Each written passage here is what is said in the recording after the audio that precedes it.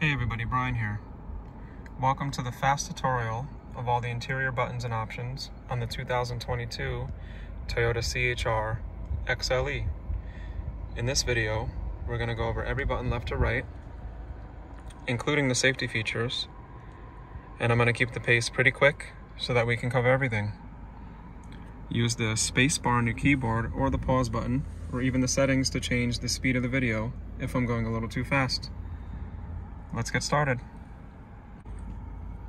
So on all C-HRs, I have auto down windows all around and auto up. So with a hard push and release or a hard pull and release, I can just let go and the windows will open or close themselves. The window lock is here with an LED to confirm that it's locked. And then I have the door locks here. There's two little nubbies on the lock button so that I know, without looking, that I'm pressing the lock button. I also have the mirror folding here, so if I press that down, the mirrors will fold.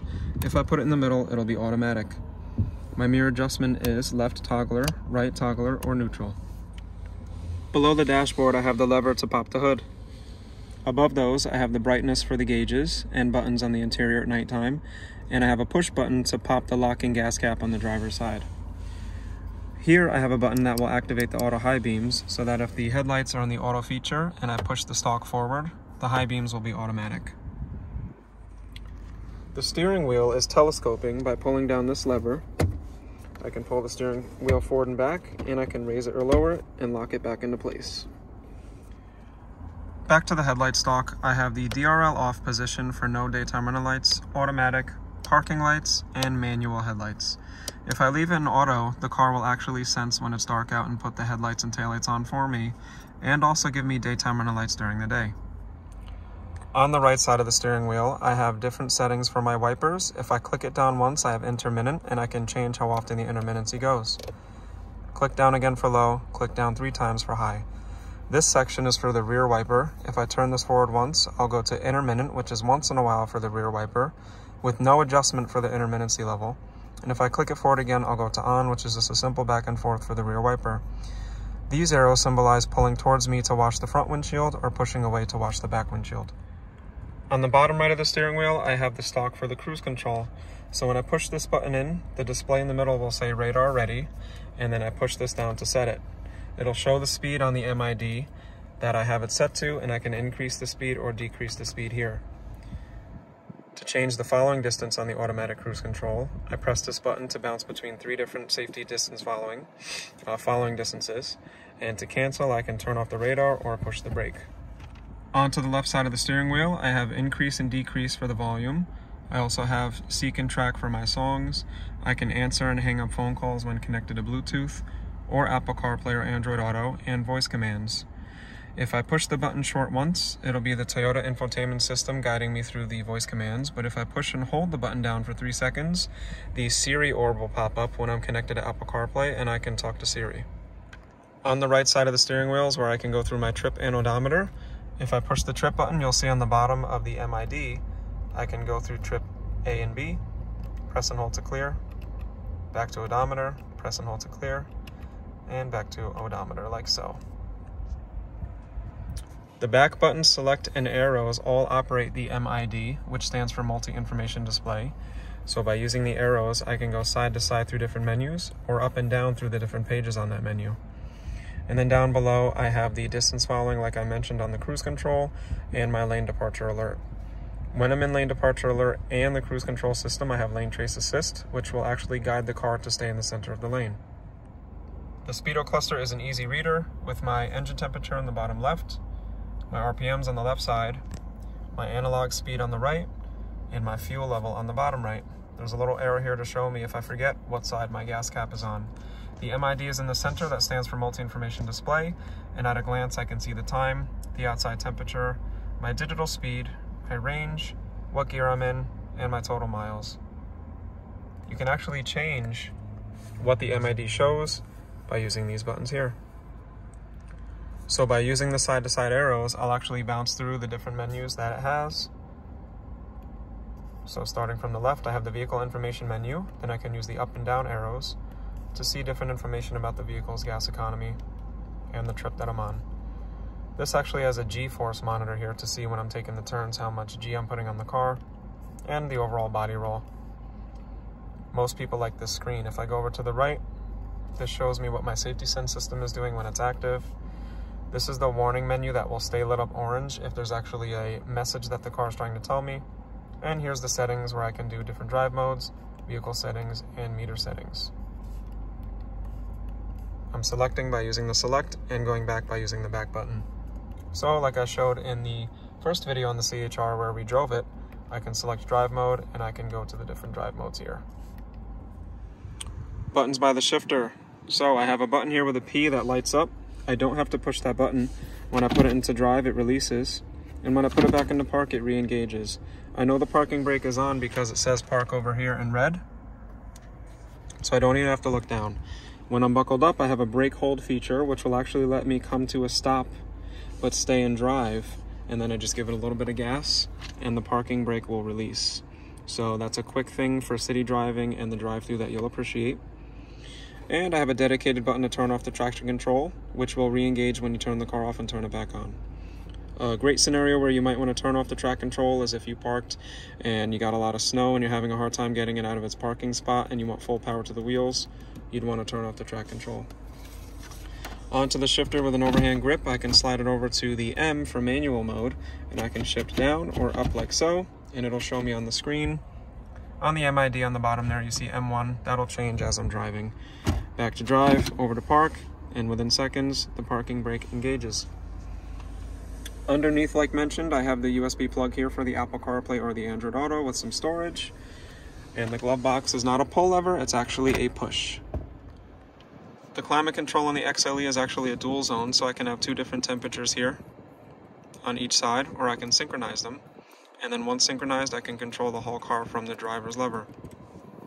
As we get closer, you'll see the lever for each mode is right next to its symbol on the screen. So my fan speed is next to its lever, my air direction is next to its lever, and even the air temperature is right next to its lever, so it's very easy to get to know this climate control system. Pro tip, when you need the AC to be cold, use AC and recirculate together. If I want to save a little gas mileage, I can use Eco Heat and Cool, which will be a little bit more modest. When I use the buttons here to go into my Eco mode, which is in my settings, it should automatically put me into Eco Heat and Cool. I can turn the system off like so. I can resume it by pushing the fan button, and I have my front and rear defrost, or auto like my home's climate control system, say you have central air. Hazards are right in the middle, which is easy to see and get to, and all four of my vents actually have a little wheel where I can customize the amount of ventilation I get. So say I only want half ventilation and I want a certain temperature, it gives you full customizing for your comfort. Up top I have a simple flip switch for the rear view mirror, it's not auto dimming, and I have the safety connect button here, which you want to get registered if you bought the car brand new, or consider paying the subscription if you bought it pre-owned, because this could save your life. If you get in an accident and the airbags go off, it'll actually send the EMS to your location, and they give you the option to call for help from the button. And I have the individual controls for my lights here, or I can have them come on with the door. I also have a separate sliding plastic piece for the sun visor, with an activating light on both sides for the mirrors. On the bezel of the screen, I'll have 4 buttons and a scroller, with another 4 buttons and a scroller. I have home, menu, audio, map. Then I have seek and track, phone, and apps. This is the push button for the power of the radio or the volume, and this is tuning through the stations. The home screen here, which we can tell we're in because it says home in the corner, I can actually edit in my settings, but the home screen is a great place to see different information all at once. To change how the home screen looks, I can go to the menu here, and I can go to setup, and I can go to customize home screen, and this is where you can change the way your home screen looks. The menu is also a great place to access other information about the car too, like my fuel economy and eco history.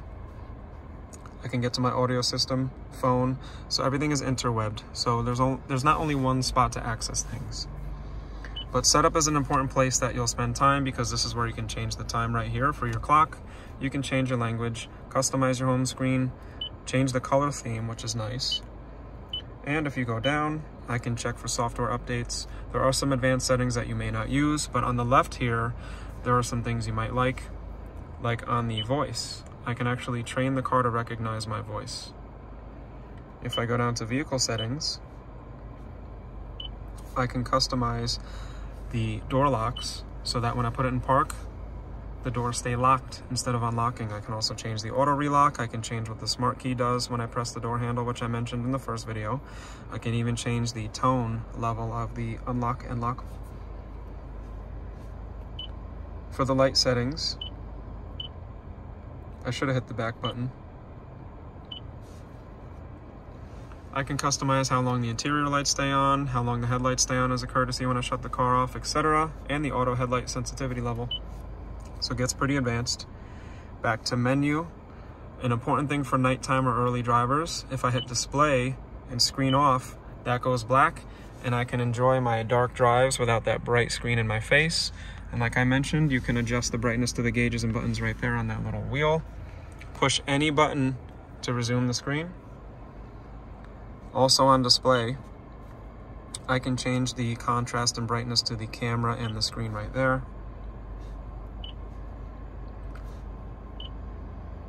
Of course, I can start my Wi-Fi trial. I can connect a phone right here. So like I mentioned, everything is interwebbed. I can even connect the phone for the first time by pushing this button or pushing the phone button. And once the phone is connected to Bluetooth, I can start a call with this. I can access the phone menu here, or I can do it if I'm in here, which is nice. For audio, which I can't show you any music because of copyright reasons, you have your complimentary Sirius radio. If I'm connected to Bluetooth or I want to, I can go right here, and you can change your source on the fly. No more CD players, by the way. I can even reorder these buttons. Map, it does not come with integrated navigation because we're kind of moving the way of smartphones, so when plugged into the bottom, it's not wireless Apple CarPlay, so when I'm plugged in, I can put Google Maps, Apple Maps, Waze, whatever I like to use, and by pushing Map when I'm connected, it'll show it right here. And like mentioned, Seek and Track for the radio, phone, which will access my phone menu when I'm connected, and apps, which is where I can do my remote connect authorization and set up my Wi-Fi and get some notifications. Pretty simple stuff. We've moved away from the Entune system, which if you used Entune in the past, share below what you thought of that. And that's the basics of our screen. Like I mentioned, in setup, there are some advanced settings. I'm not gonna cover these advanced settings because 99% of people are not gonna use those. But general is where you're going to change most of your basic stuff. And like I mentioned, these buttons on the sides, when you push them, it just goes to that menu. I can change some audio settings here. That's where I can train it to recognize my voice. And like I mentioned, vehicle, just to summarize, I can customize here. So that is the fast button tutorial of the 2022 C-HR XLE. Great car. It's a great thing to consider if you're looking between a Corolla and a Camry. It's a little higher off the ground. I hope the video helped. If there's something I somehow missed or you need some details on, let me know. With the smart key system, it's very easy to lock the car. All I do is get out, and the key can be in my pocket. Just put my thumbs right here, and the mirrors fold in. To unlock it, the mirrors fold out, and at nighttime, I have a little puddle light right here, which is nice. It'll say C-HR on the ground. If I put the key in here, or I even hit the lock button on the door, and I try to lock it, it refuses to lock. You hear that? And on the inside, it'll say key detected in vehicle on that middle screen there, the MID. So that's it, guys. Let me know what you think. I hope it helped. Like I said, I'll see you in the next video. Thank you to my supporters for your patience. Peace.